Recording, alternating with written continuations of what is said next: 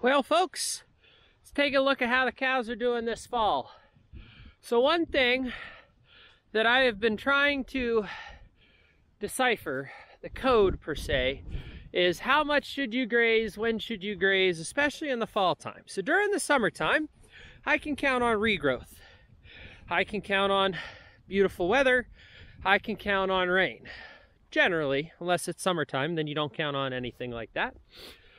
But a lot of folks say, it's still grass, graze it how you would in the summertime. So as you see, I have some low spots here, then right next to it, some nice high spots, and some beautiful lush green growth up here.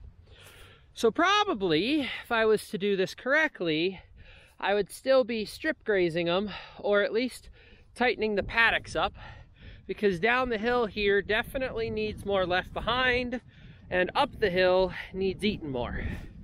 So this is 1 day's worth of grazing, and generally during the summer I would get about 3 days worth. So what we're gonna try is we're gonna try 2, see how 2 looks, and then maybe we'll go to 3 or fence them out of down here or whatever.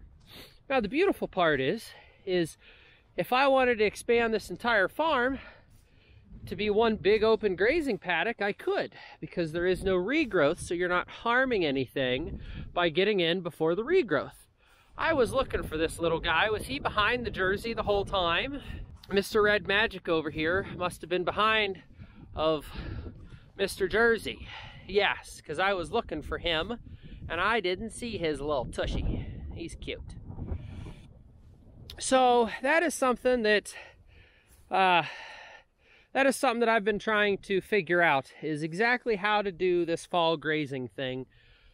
Because there's no regrowth, because there's minimal, if at all, water in the fall. Now this fall has been extremely wet. Most falls are pretty dry for us. So I've been trying to just learn, trying to figure it out. Currently, I have my soil probe in the ground here, because I want to see where we're at. We're at 44 degrees. Sure the camera can't see that. And which is good.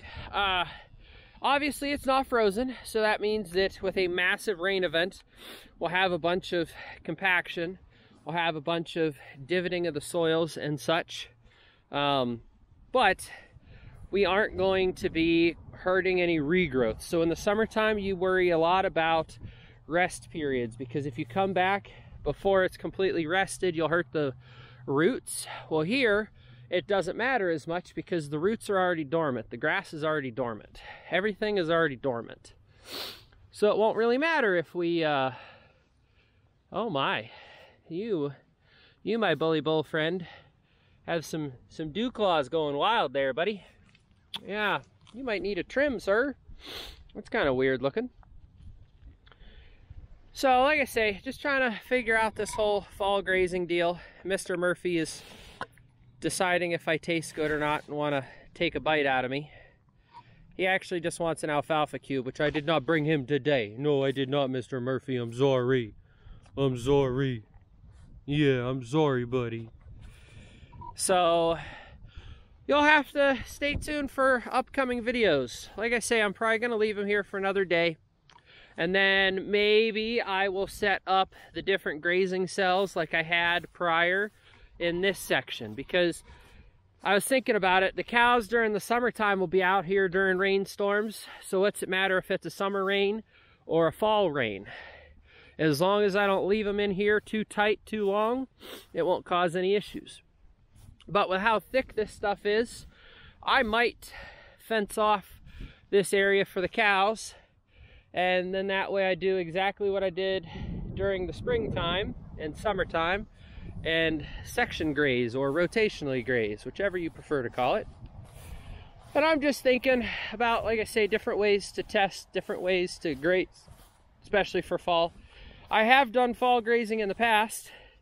I did it last year and years prior, but the one thing I think I was missing is a lot of folks say graze it how you would during the summertime. So if you would normally graze, you know, the 1/3, if you're the 1/3 theory type grazer, you know, that's how you should graze in the fall.